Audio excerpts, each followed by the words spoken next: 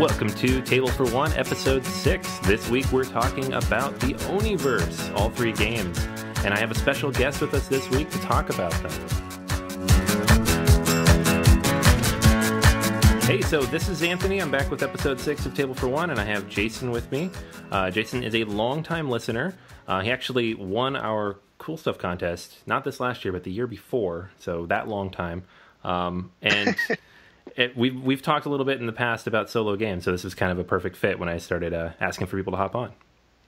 Yeah, this is, I think you were the first one that pointed me to Onirim back in the day when I was just getting into games, just to tell people about me. I've been gaming for about 4 years, something like that, but I didn't get to solo games until Anthony opened up that whole world for me. Got Onirim, and just been playing solo games since. Success! We're done. Last episode. So there it is. Drop the mic. Spreading the word. Oh, that's awesome, though. I mean, I think I kind of stumbled into it, too. Pretty much after my daughter was born. I think a lot of people get into it around the same time as, so many kids, not enough time to go out. Yeah, same. I have a 14-month-old, and that it closely coincides with the advent of my solo gaming. Yeah. It's funny, too, because before, my son is 5 now, and I would go out occasionally in game, but it was the throwing in the second child just kept me home a lot. So yeah. Now apparently I do it a lot because I have a podcast about it. So. All right. Yeah, I don't even know if you remember this, Anthony. When I first heard about BGA, I got in touch with you guys because you're like, oh, it's New York. I'm from New York, by the way, in case you couldn't tell, So I'm like, oh, who's in local New York? Like, Anthony's like, yeah, I'm local. Let's get together. And I tried to invite you out to the game store, and you're like, oh, can't go. My kid is sick. Oh, can't go. Ear infection. And it's like, well, we'll let it go. It's like, oh, by the way, I'm in Pittsburgh now. Okay, well, see you on Skype. Yeah. Yeah, that was a rough year. But that's not what we're here to talk about. We're not here to talk about my sick kids. And they're actually healthy right now, so knock on wood. Cool. But we are here to talk about the Oniverse, and all three games in the Oniverse currently that are in print. I say that because, as many of you are probably well aware, these games go into and out of print fairly frequently. We have Onirim, which just now came back into print, and I didn't even realize it was out of print until I was kind of looking around the forums and just digging up information about how people were playing the game, and realized a lot of people were willing to pay large sums of money to get the game, which I find kind of ridiculous. This is kind of the core of the Oniverse. This is the game, and why is it out of print? That second edition is so beautiful, and people want it. So, well, why is Robinson Crusoe out of print? Why is anything that Z-Man puts out of print? Yeah, that's true. That's a whole nother conversation. Mm-hmm. And so fortunately, Sylvion and Castellion, you pretty much can find those two. Those are the two that have come out in the last 2 years. Urbion, going back, I believe that was the second game after Oniverse, or Onirim. It was the first game. Urbion was before the Oniverse. Like, it was just there. I think it was called Equilibrion at the very first incarnation of it. And it's super simple. You could still find copies on the geek market. I'm waiting for the good reprint to dig in. Yeah, because I know that the copies of Onirim you could find for a while were just that little tuck box. And then they finally re-released the second edition with the 8 expansions and the meeple and all the stuff that went with it. And that's the version I have, and I'm sure a lot of other people. So we're just going to talk about the 3 that you can get. The nice ones, the 4x4 boxes with the nice meeples and all the expansions. Right. Especially because we have the 4th one in that series coming out sometime in the next 3 months, Nautilion. Woo! That some of us are excited for. I don't know who. So this will be a nice primer for everybody who is either just now able to buy Onirim or is looking forward to that next one. Mm-hmm. All right, so what we're going to do, we'll give a real quick summary of each of these games, and then we'll just generally talk about the games, how they play, what we like about them, and then the Oniverse in general, kind of I won't say theme, we were talking about this before the show, it's not really theme so much as the aesthetic of the Oniverse itself kind of dictates what they play like and how they feel. Mm-hmm. So the core of this series, starting with Onirim, this is a card game. It's a straight card game. And the theme is theme, quote-unquote story, is you're lost in a labyrinth. You're trying to find these doors before dream time runs out. So basically all you need to do in the game is you need to find 8 door cards, 2 of each color, and to do that you need to play cards in a row of the same color with different symbols. So each of these different colored cards has one of 3 different symbols on it. The moon, the star, or the sun, and the key. And so you need to play them in order, but you can't have like 2 moons in a row or 2 stars in a row. You will discard keys as well when you draw a door card to discover it.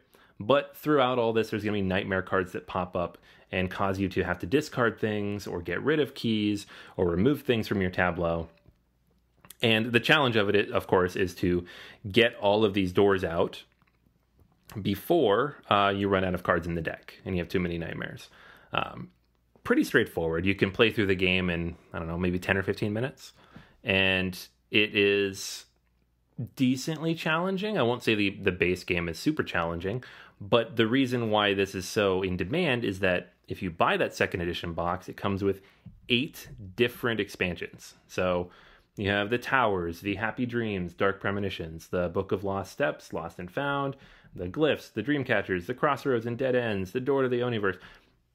Bottom line is there's a lot of different ways to play the game, and as you add these things in, it gets way more complicated. So I know for me, this is probably one of my favorite solo games, maybe the favorite solo game I have, just because of that variety. Jason, what about you? I mean, where does this one sit for you?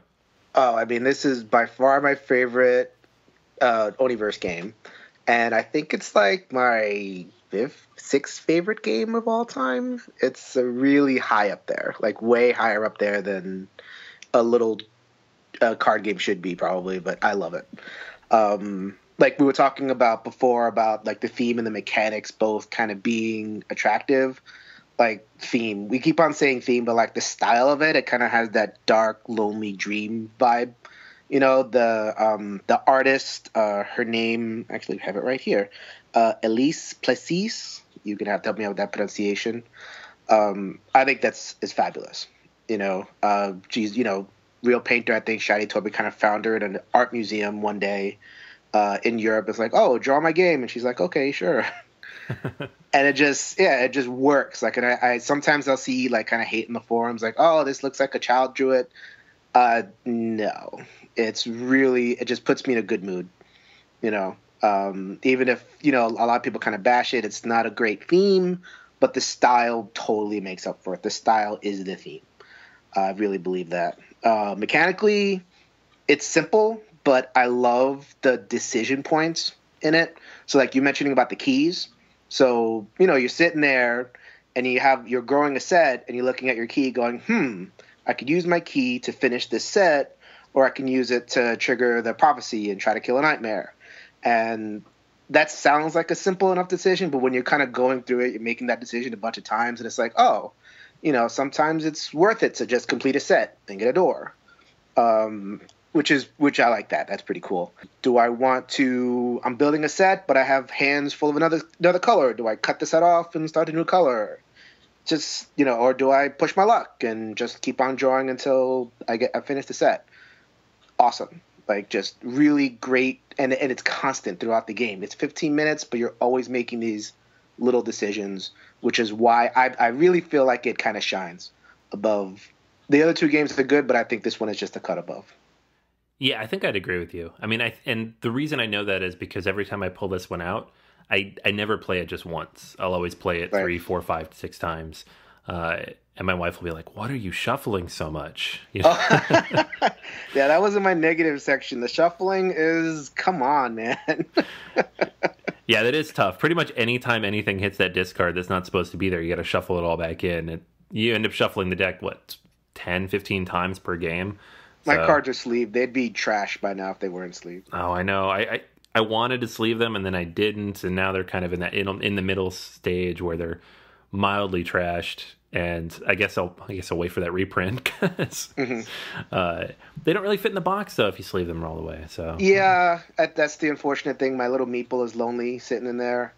I still have the box. It's beautiful, but I don't know. I play it a lot, so Like I'll play another game, like I'll put something on there, and then that'll be my palate cleanser. It's like, okay, let me go back to this game. Yeah, that makes perfect sense. It definitely fits that bill. It's not super gimmicky. It's very simple. It's very straightforward. It feels like a solitaire card game, but yeah, those decisions are so, they come up every time, but every time they come up, they're slightly different. And Right. To your point about the art, I really feel like, and maybe it's because there's multiple of these games. So as you play them, you really do feel like you're part of the Oniverse. These are all linked together by really nothing more than the artwork. I know technically they're in the same world, but you can play all these games and not realize that without reading the flavor text, and they're relatively abstract in terms of gameplay. But the artwork really ties them all together, and you feel like you're playing the same series of games every time, and that's pretty cool. Mm-hmm. Like I read some comment on the forums like, "Oh, this game has no theme; it's super abstract." That's kind of missing the point. Like, the point are that they are simple games, but they do have that through line of like this dreamy, sometimes dark, sometimes bright, sometimes kind of foreboding, sometimes lighthearted, but always you could tell it's the same person. They tell it's the same spirit in the whole series. Yeah, and they all have kind of the same feel to them. Difficult, not too difficult. You can make it more difficult. Lots of different ways to play it. Yeah, speaking of like the variants, like I like to shuffle them all together, which I know is insane because you have a 45-minute filler on your hands at that point. But it's cool. Also, like for people who are kind of thinking of buying Onirim, I do recommend at least seeing if you can find a promos. Even if you don't want to buy them, they're easy enough rules to download. You can kind of fake it. The Mirrors promo adds, I think this is my favorite individual kind of expansion for it. So, if people want to kind of look out for that. I don't generally like, okay, you have to have every promo, but that one is just really good. Yeah, it makes sense when it actually adds something to the game. Yeah, like that, the Mirrors promo, what that does is like a lot of times you just have that discard for no reason. The Mirrors gives you stuff to do even with useless cards. It gives you like these little special powers, which is, hey, sure, more decisions and more stuff to do. Yeah, I mean, it solves one of the only really downsides of the game is sometimes you get a turn where you're like, nothing happens. Well, now I'm one little bit closer to drawing something I don't need. That really helps. Yeah. So yeah, Onirim, buy it if it's still in print by the time this podcast comes out. It should be. They just printed it. Here's hoping Asmodee owning Z-Man F2Z will get this stuff in print more often. Right. All right. So the next one on the list, Sylvion. This one came out, I believe, 2 years ago, maybe 3, and it is the second in the current series. So the ones you can buy right now. The theme is tower defense. So I say theme. The mechanics are tower defense. And basically what you have is this mad fire elemental lord trying to burn down the dream forest. So you're going to set up this grid of different forest cards, and then you'll have the fire elementals on the right in 4 different stacks. And they're going to advance one by one across the board. And you need to put out trees, fountains, animals, play different special abilities that will slow them down or discard them or weaken them before they burn down the forest. And the goal of this is when the waves are all finished, when all the elemental decks have run out, you want to be able to flip all of those forests over and have a healthy forest in the end and not a dead one. And this is all assuming you get that far, where the waves don't take you out before you get to the end of the game. There is a basic mode where you just kind of use the cards that they give you, or there's a slightly more advanced mode where you'll draft a deck of cards that you basically get to decide what kinds of cards you have available to you to combat this encroaching fire elemental wave as you defend your forest. A couple of expansions in the box as well, so a lot of different complexities to it. What do you think about this one? You mean Plants vs. Zombies, the card game? It's the first thing I thought. It's like, oh, wow, I'm laying down plants, and they're fighting off the big menace. Well, no, I think, like, I do enjoy Sylvion. It's probably it's number 3 in the ranking for me. I mean, the good parts are that it does tower defense really well. It really evokes that sense of, okay, defending yourself against hordes and attacking, counterattacking. I think the special powers are fun. Like Onirim had no special powers. It was that, and it was abstract in that way. This game, you can, you can just play your regular stuff, or you can play an elephant and kill something, or play doves and shorten the game. Like it does that sense of special power, and it gives you room to kind of find combos in those special powers. So like I'm gonna play a whale to move him over here and set him up for this geyser, stuff like that. That part is really cool. The negatives for me, it might be a little too long. Like Onirim, you could play in 15 minutes as a good palate cleanser. This thing, you gotta set it up, especially through the draft. It takes a while to kind of set that draft up and everything. Maybe you're looking at a half hour, 45 minutes, which might be a little bit long. The X-Pack just adds cards, doesn't take any away, so it's even longer. So that, I don't know if you got that sense of it.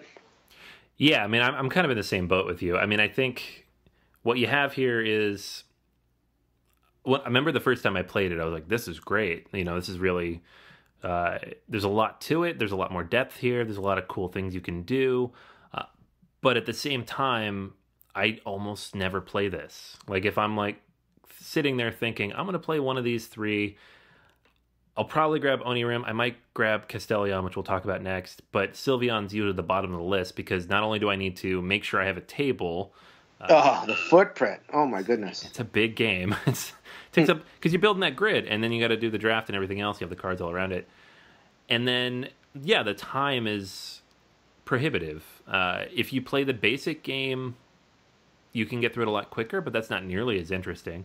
And the draft really drags things out. So if you have the time, but when I have the time, I'd almost rather grab, something bigger and meatier, one of my Civ games or a Rosenberg game, really go to town than Sylvion. So it just doesn't hit the table that often, even though when it does, I do like it. Yeah. Like, and I think the other thing about the draft is like you can really win or lose the game at the draft. Like if you draft a halfway competent deck, you're probably going to win. And I didn't love that. Once I kind of figured out how to draft the deck, then I was like, oh, okay, I just boom. I know what's good. Oh, yeah, I need the 4-point fountains or whatever it is, and a couple of hedgehogs.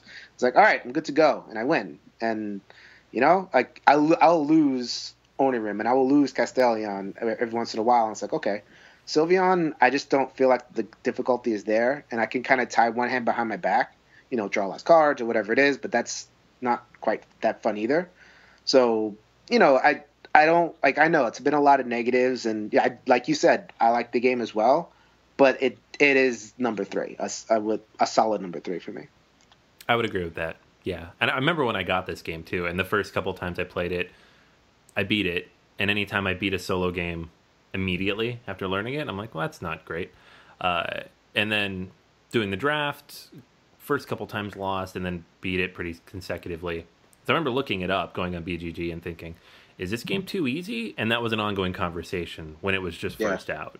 So we're not alone on that, and I don't think anybody is going to argue that the game can come across as too easy because it's solvable to some degree. You've got finite, mechanisms in place. And when you compare it to something like Onirim, where of course it's the randomness of the draw combined with whatever expansions you throw in there, it's definitely different, and I would agree it's probably third on my list too. So with that, we'll move on to the third one on the list, and that's Castellion. So this one came out, I believe, last year, and it is the third in the current series. So in this one, what you're doing is you're building a castle. You're at the center of Oniverse, you're under attack, and you're rushing to build a castle to defend against 3 attacks. So as you build your castle, certain things will trigger that cause these attacks to happen. You'll be pulling out certain tiles from the pool of tiles that you can build from. What you'll need to do to defeat these waves is to build certain formations in your castle. Towers, keeps, ranks, making sure everything matches the specific needs of those cards, while at the same time setting yourself up for the future cards, because you need to make sure you have the things in place to defeat all 3 of these cards, not just the first one, not just the second one. You have to get through all 3 of them. And at the end of this, once you've defeated all 3, you need to have at least that bottom row. You need to have your foundation in place of 6 tiles at the bottom to win the game. The Most interesting part of the game is the different ways that the different tiles interact with each other. You can't place the same shape next to another tile when you initially place it, but there's different rules that allow you to kind of tweak that and move things around. Tiles have special abilities when you discard them. There's going to be different ways that you can interact with the castle that you're building depending on the tiles you play, and different tiles you can pull as well to kind of mitigate the risk of what you're pulling out at any given point. So it's a very interesting game. It's very different than the other two, much like Sylvion's very different than Onirim. And it's one that, as you said, Jason, that I think is second for me. It's one that I bring out a lot more often. It does have a little bit bigger of a footprint, I think, than Onirim, but not so much that I feel it's onerous to set up. Right. Yeah, it's like if Sylvion was Plants vs Zombies, the card game, this is definitely like more Tetris on the end of things. Very spatial, like, people who are, which is not necessarily me. I'm more of a really themed story guy, but I like how the blocks just kind of like, oh, there's a triangle and there's a circle, and oh my god, I have a triangle, square, and a circle, and I can't put a piece in there. What can I do to kind of manipulate it so I can fit pieces in there? So that part is super cool. I like that.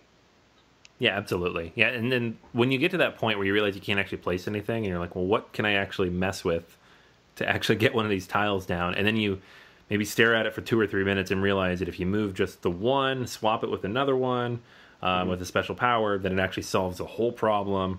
Those are immensely satisfying moments, and it's not something you really get even in Onirim. It's kind of unique to this game. Right, and the thing, funny you mentioned that, the thing that this game does, very similar to Onirim, like the traders, they come out and kind of mess you up just like the nightmares do in Onirim. But in this game, you can kind of use them to your advantage. So the trader will come out, knock out 4 pieces or 3 pieces, whatever you got built. But you can make it so that they knock out useless pieces. It's like, oh, I was trying to find a way to get rid of that. Oh, thank you, trader. And that's really satisfying and smart, too, when you kind of build your castle in a way where you can absorb those hits. And it feels really protean. Like, it feels really like I'm really morphing this castle to respond to these threats. So that's pretty cool. Yeah, and that's the coolest part, because that's the whole theme of the game, is you have to be able to adjust and morph and tweak your castle to match the different threats. And there's different levels, too. You don't just have 3 cards. There's different levels at which you can, to tackle this game. So I really like that idea of kind of the different ways that tiles are going to come out and interact with each other. And because it's a blind draw out of a huge pile of tiles, it's very different every time. Right. And I mean, kind of speaking of that, going towards my one kind of probably the biggest thing that I have against this game, it's a big pile of things, but which makes the luck kind of, it hurts more in this game. So like you can get 2 black traders in the advanced game pretty early, and you're host. I was like, oh, that time to put them all in the bag and start again. Or you can get it to a rhythm where it's like, oh, I'm building my castle. I have 4 or 5 pieces, trader. 4 or 5 pieces, trader. 4 or 5 pieces, trader. Doesn't happen all the time, but when it does happen, it's like, oh, why did I even start? So that can be a little bit, well, not a little bit. It's frustrating when that happens. Yeah, I think we've all been there. Like, all right, why am I even playing this game right now? Let's just put it away. It's like, oh, man, I 7 straight traders. How many tiles in a discard pile now? Oh, okay. Let's try this again. Yeah, I mean, just for me, like it's a good game, and it does things that Onirim doesn't, and I could see people putting this above Onirim just for that spatial aspect and everything. But just those little niggles, the fact that it's kind of spatial, which is more of a personal thing for me, and then some of the luck experiences that I've had, maybe I'm just like traumatized by terrible luck, which is just not unique among gamers. It's like, oh my god, these dice are against me and whatever. So like these tiles are against me. I'm never gonna play this game again. So those are like little niggles. But no, this is a great game. Like if somebody just bought only this, then they're doing fine. Yeah, this is a good one. This is one when I first got it, I think I played a lot more than Onirim. Kind of that fresh new game feel, but it stuck around, where Sylvion lasted maybe 2 or 3 weeks.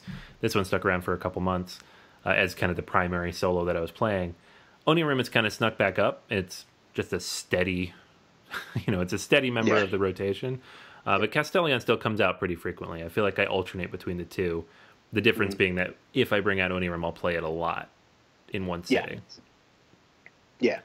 I'm at the point. I'm probably more solidly like I'll play Onirim just all the time. Like, and the other thing, I know this is a solo podcast. The 2-player version of Onirim is probably the best in the series. The 2-player version of Castellion is by far the worst. It's almost unplayable as a 2-player, but enough about that on a solo podcast. No, but it's important to mention because, I mean, some people buy these things thinking, you know, I'm going to play it by myself, but justifying the purchase here, maybe I'll also play it with my partner. Right. I have not played Castellion 2-player. I have played Onirim 2-player. It plays pretty well. Yeah, the thing about Castellion is that the traders come out often enough to where one person isn't even building a castle. Like, oh, I'm going to steer all the traders. Like, I'll use the seer to steer the traders towards you. And it's like, oh, my castle's destroyed again. My castle's destroyed again. And basically all you kind of do is get the base while the other person does the goal. And you kind of have to flip that around. It's just, like, you don't want one person to not play, you know? Yeah, that doesn't work. Defeats the purpose. That doesn't work too well. Yeah. You know, some people, they can make it work. It wasn't for us. All right, so there we have it. We have all 3 of the Oniverse games, and I think we're both pretty solidly in agreement here. Onirim 1, Castellion 2, Sylvion 3. Yeah. And we'll see where the new one falls. I mean, we don't really know much about it yet. We know it's a nautical theme. We know there's cute little pieces on a kind of a little ships running around a space on a board. Dice. That's what we have. Dice. Dice in a Torbay game. So we'll see how that goes. Yeah. Hopefully it's not like all dice because those all dice solo games murder me. But well, you like Hostage Negotiator. That's the one where we're going to have to get into more of a disagreement because You know what it is, though? The first 2 times I played that game, I beat it. And when I beat it, first time I played with the designer, the second time I just played by myself, but he was like, that doesn't happen. And I was like, all right, well, it seemed pretty easy to me. I have not beat it since. I had it for over a year. I played it maybe a couple dozen times. I have not beat the game since. And I've had those games where I'm like, I see why people hate this. Yep. Yep. Oh, man. I have it, and who wants it for trade? It's all yours, man. Oh, man. I still like it, though. I still think it's fun. It has a lot of variability, but I have to be in a certain kind of mood to want to play a dice game. Hostage Negotiator, Death Angel. But we'll see how Nautilion does. Maybe it's light dice. We'll see how it goes. Yeah, I'm not. I mean, I'm just joking. It's as soon as I hit pre-order, I'm like, boom, there it is.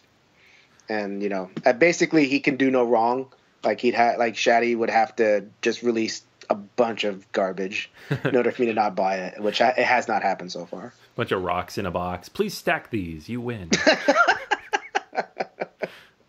But don't stack the 5th rock. That black rock will kill you every time. That's like the solo games we played when we were kids. Yeah.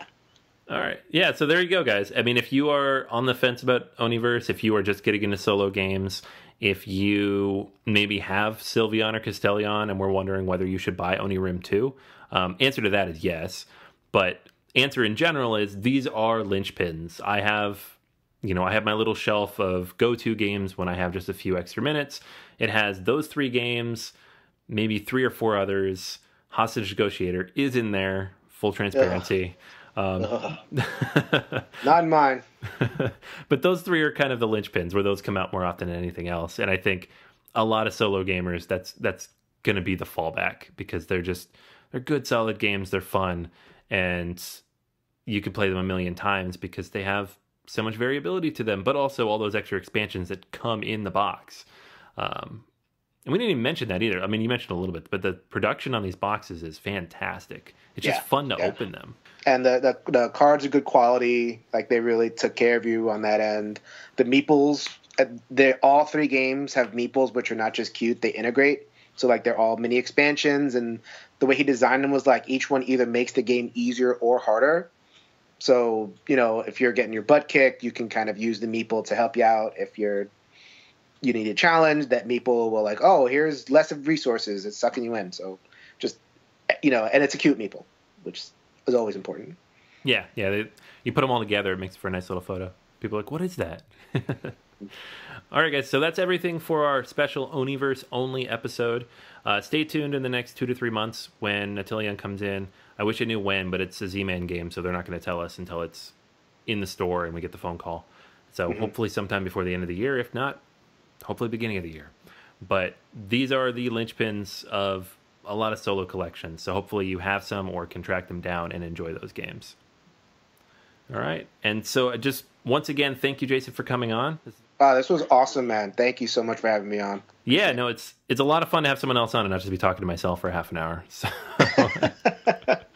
Well, hopefully, people don't find me annoying and I can come back and, chat with you some more. Yeah, man. No, it's been great. And you've had more information about these games than I had even written down. I didn't know the artists of the games. I just know I like the art. So good on you.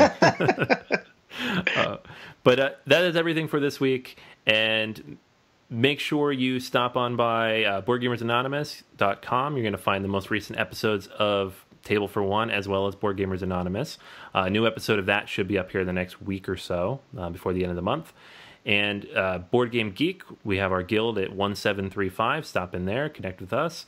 Facebook, look for Board Gamers Anonymous. And then Twitter at BGA Podcast. We are posting pretty much every day to both of those. We have all the regular content we put up, the reviews on the website, as well as some recent playthroughs and games we've been running through. So that is everything for this week. Next week, we'll be back. Until then, I'll save you a seat at this table for one. Later.